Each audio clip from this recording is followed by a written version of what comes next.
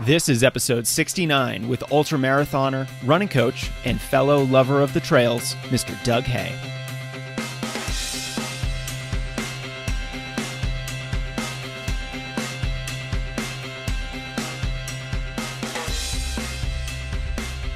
Hey everyone, welcome back to the podcast. I'm your host, Jason Fitzgerald, and today is all about trail running. I love trail running.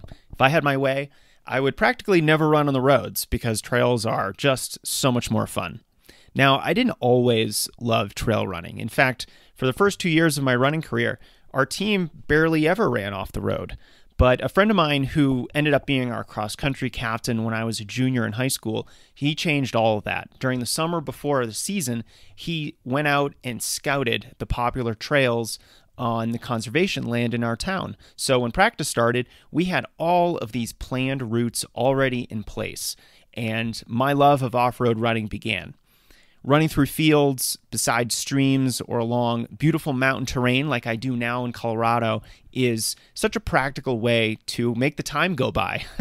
I know that sometimes not every run is fun. Not every run is blissed out joy, but trails make those miles go by faster. And when you consider the injury prevention benefits, the added athleticism and coordination that you get from trail running, not to mention the strength gains, it's clear that trail running is an incredibly valuable addition to your training.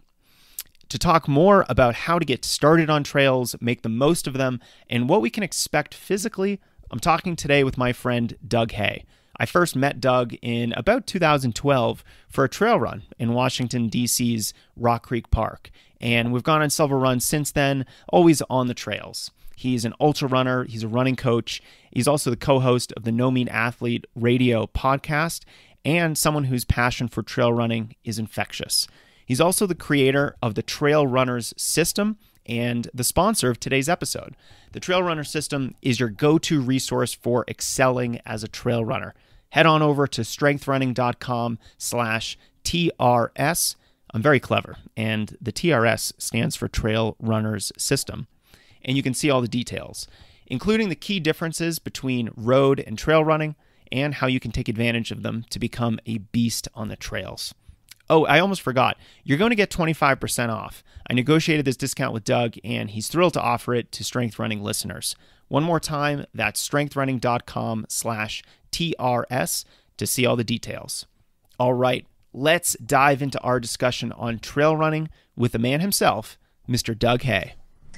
Okay, hey everyone, this is Jason Fitzgerald from Strength Running, and I'm thrilled today to be joined with Doug Hay, a good friend of mine and an incredible ultra runner and trail runner, and we are going to discuss trail running today.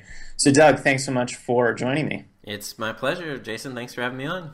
Yeah, absolutely. So we are going to talk about trail running today because it's a topic that is near and dear to my heart. I started trail running much more frequently back in high school, and I almost immediately recognized all the benefits of trail running, both physically and mentally. And I think if more runners did more of their mileage on trails, I think we'd all be better off from a wide variety of perspectives. So I want to encourage all of my strength running readers to do some more trail running, and I thought you would be the perfect guest because you almost exclusively run on trails. Is that right? That is right. But I will say, like you said, I think a lot of people have this idea that if you're a trail runner, you're either just a trail runner, or if you're a road runner, you're just a road runner. But the benefits for both groups, there's benefits to training on the road, of course, and building up speed and leg turnover. And then there are tons of benefits for road runners for running on the trails. And you can actually become a better road runner by spending time on the trails. But yeah, I do almost all my running on trails these days, especially now that I've moved down to Asheville, North Carolina, and I just have mountains and trails all over the place. So I get to run free through the woods on a daily basis, which is a lot of fun. I love it. Yeah. And I think you brought up a really good point that you don't necessarily have to be either 100% trail runner or 100% road runner. Both have their place, and both can be used strategically in your training, depending Absolutely. upon what you're preparing for. And I think the other important thing to note too is you don't have to run the types of trails that I think most runners think of when we talk about trail running. You don't have to be on technical single track out in the mountains at 14,000 feet elevation or something crazy like that.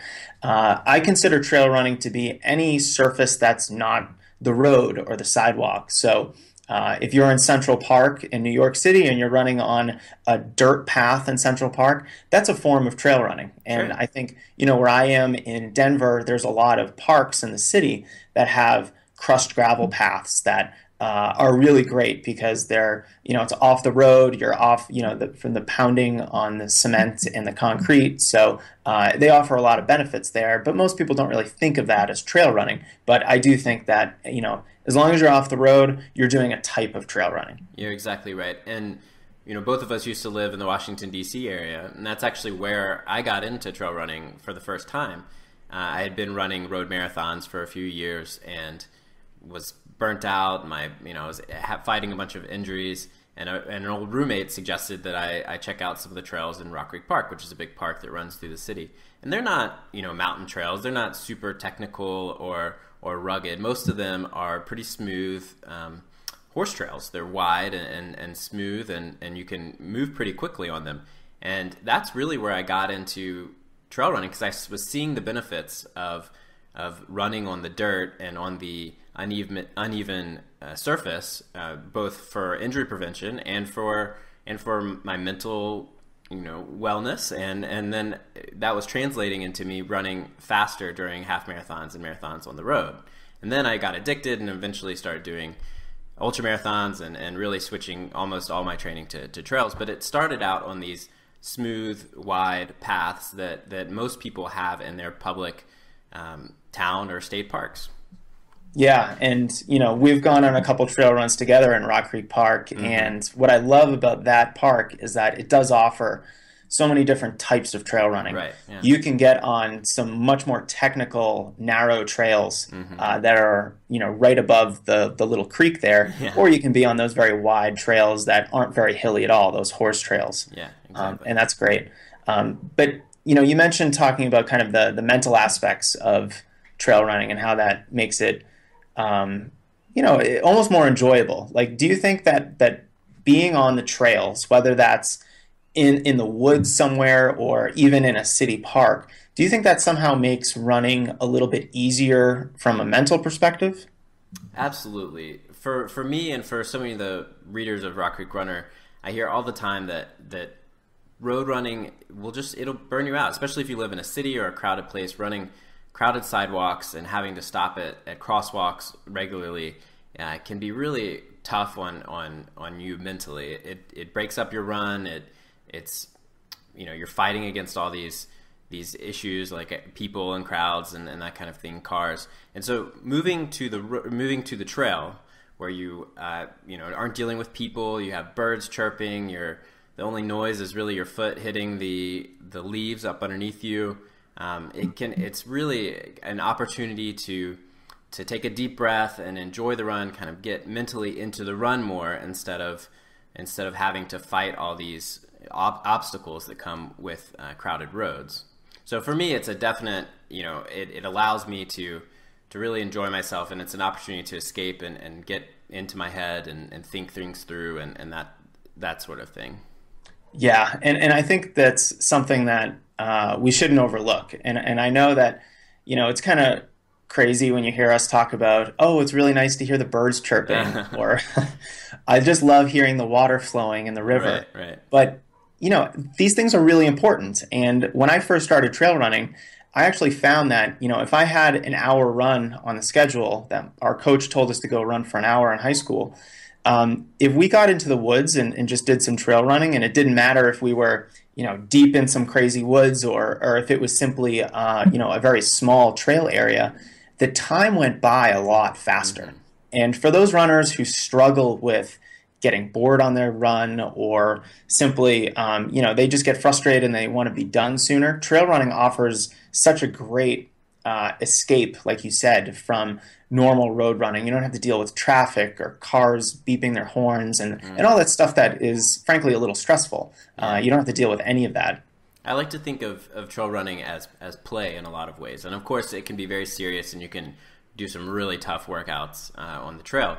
But most of the time when I'm running, you're kind of hopping over logs and rocks or, dealing with creek crossings and that kind of thing. And it's playful. It's fun. It takes you back to this primitive, childlike play that you don't normally experience on a day-to-day basis, and certainly not when you're running through crowded sidewalks. So for me, it's just kind of this opportunity to have fun and let loose and enjoy the run a lot more than I would by pounding the pavement. Right. And I think there's a huge parallel with just the benefits of being in nature. My wife is, I'm the running geek in the family. My wife is the education geek. Mm-hmm. And, she's always telling me how important it is for little kids just to be outside, to be playing outdoors. And, maybe for our generation and people a little older than us, we grew up with our parents kind of like throwing us outside and be like, yeah, come back for dinner. But other than that, we want you outside for the whole day. Right. And I think as we get older and, we have jobs and responsibilities and all these things, we spend less and less time outside. And I think if we can spend that precious time that we do have running in a more natural environment, the benefits are lower stress. The benefits are significant. And I think we shouldn't overlook that. Sure.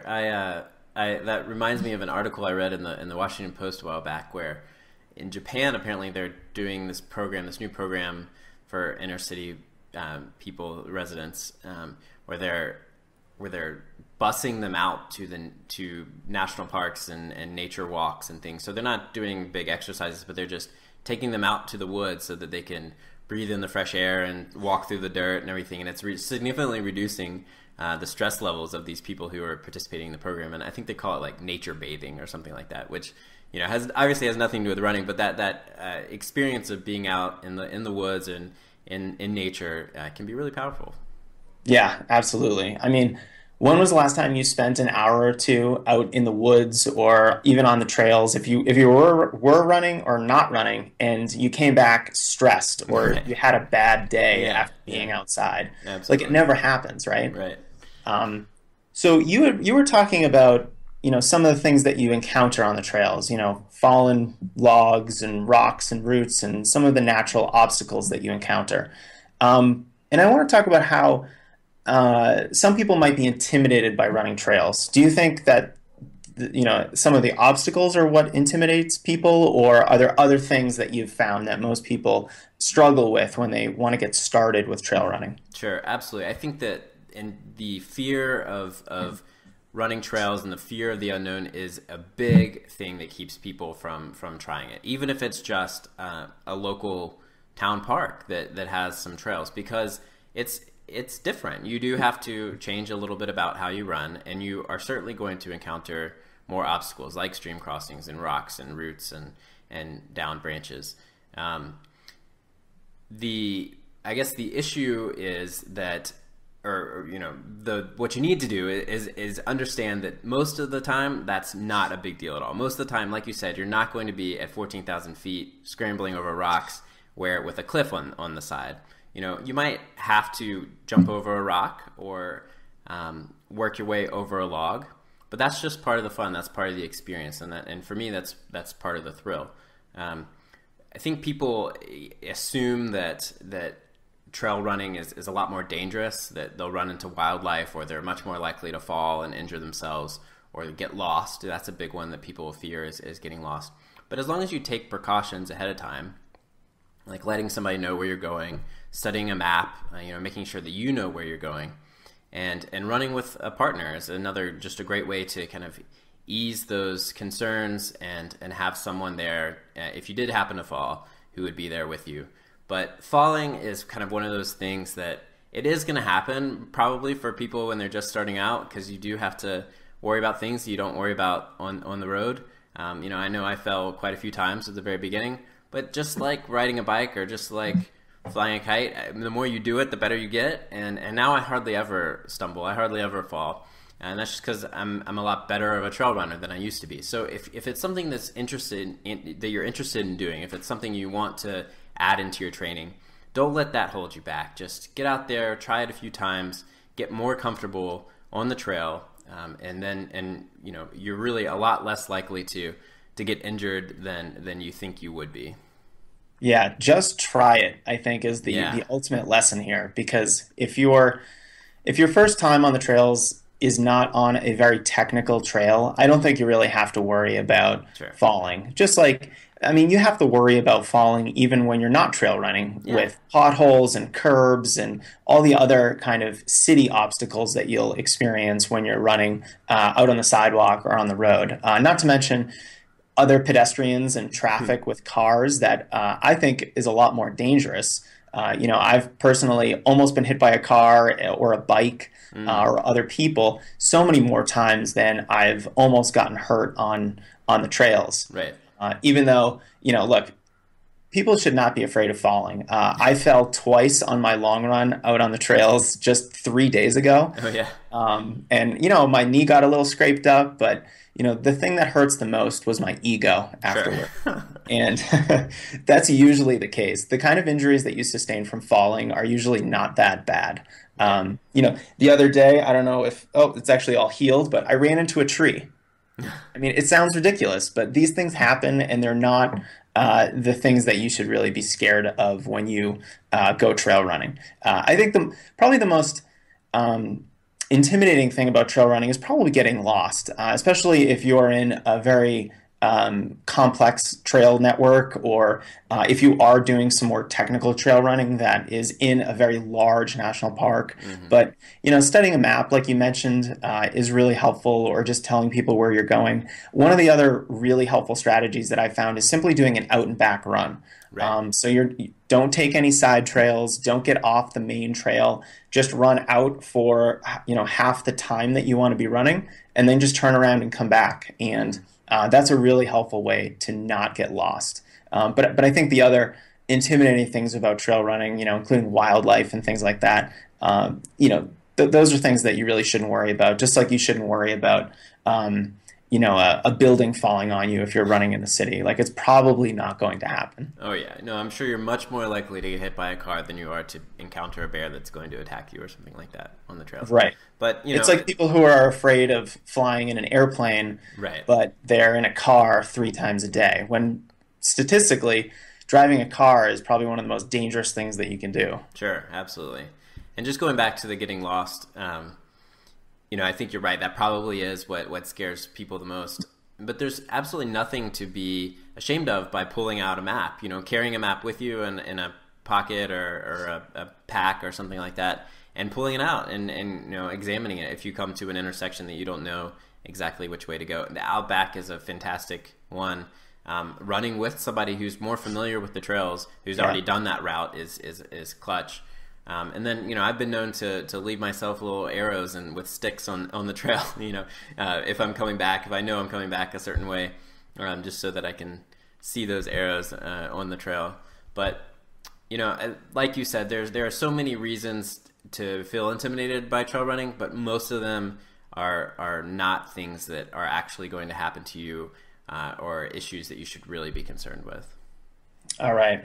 So, okay, let's transition to talking about some more technical aspects of trail running.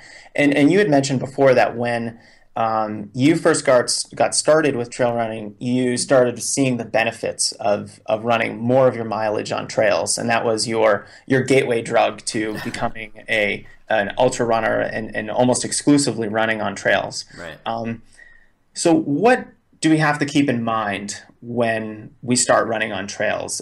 Does the type of running that we do on trails, does it require a change to our running form? And let's start with that. Sure. It does. You're not going to be able to open up your stride as much on a trail as you are on the road. I think that it definitely depends on the type of trail that you're running. If you're running a smooth, light gravel path that, like a Rails to Trails or something that follows, we had a great one that followed the canal around DC, then you're pretty much running on a perfectly flat and smooth surface. But that is still considered a trail. So if you're on something like that, then your form's not going to adjust so much. When you're running on something more technical and more hilly, then you are going to have to shorten your stride a little bit, lift your feet a little bit, and I like to call it more of a shuffle than a full stride, where you're being very light on your feet because you're having to bounce around a little more. You're having to jump over or can be concerned about roots and rocks a lot more. The lighter you can be on your feet, the better the more likely you are to not trip and tumble. So that's probably a big one. The other thing is you really need to slow down, especially if you're just starting out. If you run an 8-minute pace per mile on the road, chances are, unless it's a perfectly smooth flat trail, you're not going to be able to come anywhere close to that with the same level of effort. So slowing down on the trail, being much more concerned about the distance rather than the time for your first several trail runs, will allow you to run at the speed that you need to safely be on the trail. And so those are kind of the two big things that I suggest to brand new trail runners: is lift your feet, take shorter strides. If you're, instead of extending your stride to get over a root or a rock, take 2 steps instead of 1, and then to, of course, slow down and run for time and total time instead of distance. That's great advice. I've noticed that firsthand with my running, and I know that particularly the shorter, quicker steps can be very helpful because you're navigating a lot more obstacles on the path. Because the surface is a lot more uneven, mm-hmm. You'll be required just to take shorter steps in order to get around those obstacles safely. If you're taking much longer or more bounding strides, you're going to be a lot less stable on your feet, and you're going to be more likely to fall. Yeah. And that was when I took a little tumble this past weekend. I was going downhill, mm-hmm. and I wasn't taking my own advice. I was opening up my stride. I was trying to make up some time on this good downhill, but because there was a little bit of mud, I went straight down, and it wasn't pretty. But I can definitely speak to that. And when you were talking about taking shorter steps and taking 2 steps when you may only take 1, it reminds me of one of my favorite quotes from Born to Run. And I know we've talked about this in the past, where I think the quote is, and I'm going to paraphrase this, but if you're thinking about taking 1 or 2 steps between rocks, take 3. Yeah. And the lesson there is just so great because the shorter, quicker steps that you are going to take on the trails, you're going to be more stable on your feet, you're going to fall less often, and you're just going to be more confident on the trails. And I think that's what it's all about. Yeah, absolutely. And like you said, on the downhill, it's even that much more important because your footwork is just crucial to staying upright and being able to stay in control on the downhill. If you just open up and you're just flying down, these big long strides, it's hard to be stable, and it's hard to stay in control. So with these shorter strides, it doesn't necessarily mean you're going to go slower. You're just turning your feet over a lot more frequently. Will keep you more stable on the downhill, especially.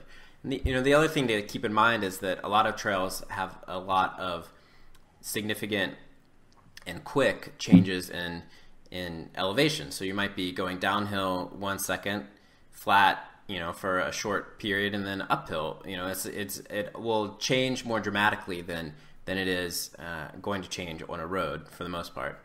And so learning how to adapt your stride a little bit for that too, to be able to quickly transition from the downhill to the flat to the uphill back to the downhill, is something that takes a little bit of practice, and you'll get more comfortable with it over time. But you have to, I guess, prepare for yourself mentally for those adjustments in your stride from the different elevation. And all those adjustments too make a big impact on your pace. I mean, you mentioned the importance of slowing down. It's such a significant change to people who are used to running on the road and getting into like a really solid rhythm.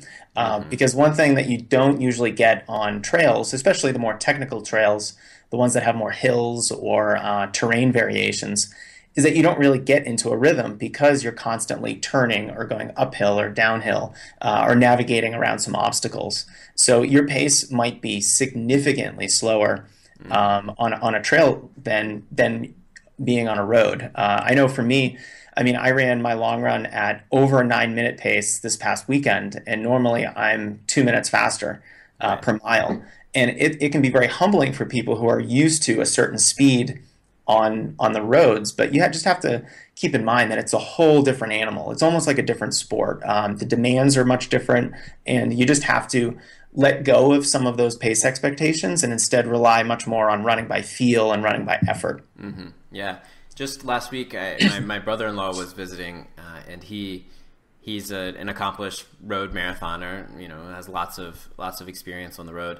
And we went out for a trail run, and he was really struggling in some ways. In other ways, he was doing very well. But making the transition from the different elevation changes and the more technical trail to the less technical trail, and we were talking about that. We were talking about how he doesn't feel like he can get into a rhythm on the trail, particularly on this trail, as much as he could on the road. And I think for me, over time, I've come to realize that it's a different type of rhythm. It's certainly not where you're just locking in your stride and locking in a pace, but you're more locking in an effort.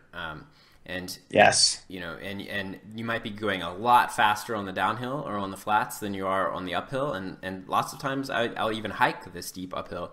And us ultra runners, we still consider that running. I know that a lot of shorter speedsters don't consider that running, but of course, if you have to hike to maintain an effort level, there's nothing necessarily wrong with that. And so you're locking in, instead of a consistent pace or stride, you're locking into this consistent effort, and you're having to adjust your pace accordingly. Yeah, that's a really great point. All right, let's move and talk about the injury prevention benefits of trail running. And this is like, everyone knows who's probably watching this that injury prevention is like my favorite topic of all time, because it allows you to be more consistent. And I like to say that consistency is the secret sauce to successful running. Mm-hmm. And I've written on your website, rockcreekrunner.com, about the injury prevention benefits of trail running. But in your experience, are there significant prevention benefits to running trails? Because I know a lot of people think that they're more likely to get hurt on trails, mm-hmm. But you and I think differently. Yeah, that's right. And we've discussed this a lot, and I love discussing it because I think you're right. People assume that trail running means more injury, and of course there are the opportunities to fall or to twist your ankle a little bit, but like I said before, you're much less likely to have that happen over time, and as you get more comfortable in the trails. But as far as running injury prevention goes, the trails are a wonderful place for that, for a few different reasons. The obvious one is the softer surface. You're not having as much impact on your joints as you would on a harder surface like a road.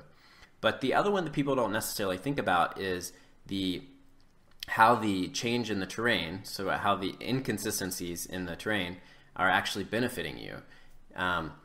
Most running injuries are caused by repetitive strain injury, so taking the exact same motion over and over and straining your body and your muscles in the exact same way after every stride. When you're on the trails, you're having to adjust your stride constantly. You're having to mix your stride up, and that is working different muscles. It's working your ankles and your knees and your core and your hips in different ways than the road is. And by building up those surrounding muscles and mixing up your stride, you're actually significantly reducing the risk of a repetitive strain injury. So in that sense, I think trail running is a great tool for injury prevention for road runners and for trail runners. So when you get back on the road, you've built up all this strength around the muscles that you're using over and over again on the consistent surface, and you're much less likely to get injured because of it. Yeah, the strength that you develop in the smaller stabilizing muscles and all of the ancillary muscles that kind of support all of the bigger muscles that you mentioned. Everyone knows the quads, the hamstrings, the calves, but there's a lot of smaller stabilizing muscles that don't get worked as much on the roads that get a hell of a workout on the trails. Yeah. And a lot of trail runners, a lot of people who start trail running will notice that after their first big trail run, their body is sore in all these ways that is totally different from road running. Mm. And, that just goes to show that trail running, I think, is a much more whole body type of workout. Yeah. you'll even experience maybe some upper body soreness just because you're the way that you're climbing hills and descending hills and turning is definitely stressful in many different ways than road running is. But of course, it's stressful in a good way. This is an example of a good type of stress, and it's going to make you a stronger runner. I think it's going to make you a less injury-prone runner, especially if a runner is injury-prone. One of the best things that they can do is run more trails. I'm a huge believer in the irregular surfaces and that variety. Anyone who's read my stuff for a while or gone through injury prevention for runners knows that variety is such a critical component to my injury prevention philosophy because, let's face it, running is one of the most repetitive things that you can do. And that's why the overuse injury rate is so high, is because not only are we really good at pushing ourselves when we shouldn't be, but our sport is just incredibly repetitive. So, the name of the game then is, okay, how do we reduce that repetition? The best way to do it is to stop running, but who the hell wants to do that, right? So what we do is we get on the trails. More turns, more uphills, downhills, more variety and variation in the terrain, fewer injuries. It's pretty straightforward. And if you understand repetitive strain or repetitive stress injuries, you know that that's one of the best ways to stay healthy in the long term. Absolutely. And like you said, if you don't believe that, then go out for a 5-mile trail run and see how your body feels afterwards. And then you'll know for sure that it is working different muscles than what you're used to. There's our challenge. There's our challenge to everyone who's watching this right now. If you are not a trail runner, your homework sometime in the next 1 to 2 weeks is to go and do a 5-mile trail run let's do a more technical trail. Yep. And see how you feel afterward. Our bet is that you'll feel it in a lot of different ways than you would 5 miles on the road. All right. Sounds great. I love it. All right, Doug. One more question before we talk more specifically about the trail runner's system, which I'm really excited about. If someone were to get started with trail running tomorrow, sure. Zero experience, never has run off-road, what are a couple pieces of advice that you would give them besides what we've already talked about? Yeah, I would certainly say, like what we've already said, slow down. Make sure that you're running for time and not distance or pace. So if you would typically run 5 miles in an hour, then run for an hour and not worry about how far you actually get. So slow down, lift your feet, and take smaller steps. We already mentioned that one as well. And then the next thing I would say is that don't worry about it. Just go out there and do it. You don't need new shoes. You don't need new gear. If you get into it really seriously, then you're going to want to invest in a pair of trail shoes and maybe some handheld bottle if you're going out for the longer runs and that sort of thing. So you might need new gear over time, but if you're just going out for a few miles on the trails, if you're going out to a local park and doing a 5-mile trail run, you don't need all this stuff. And I think people assume that they all of a sudden need to invest in all this new gear because they're going on the trail. So just don't let those sort of obstacles hold you back, because if you right now you could run 2 miles on the road, hop on the trail for a mile, and then then you're done, and all of a sudden you've gotten a little time on the trail, and you've gotten some of the benefits that we've talked about already. So those are the big things I would talk about. And then of course the safety, make sure you tell somebody where you're going, make sure you're familiar with the trails a little bit, and carry your phone if you can. But the big thing is just go out and do it, because there's absolutely no good reason not to hop on a local trail and at least give it a try. I think one of the things that stops many people from trail running in the first place is that they think they need a whole new wardrobe and all this new trail gear that's specific to trail running. And it's simply not the case. I mean, you've already talked about this at length, but I'll just say from my own personal experience, I have done a lot of trail running in my day, and it's only in the last couple months that I have gotten a pair of trail running shoes. Most trail running shoes I don't really like.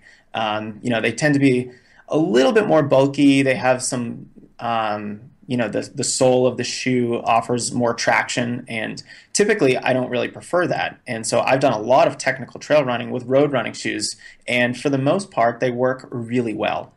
You don't need extra stuff to become a trail runner or just to do a little bit of trail running throughout the week. So I want to encourage everyone not to let that stand in your way. That's not a good reason to do a little bit of trail running.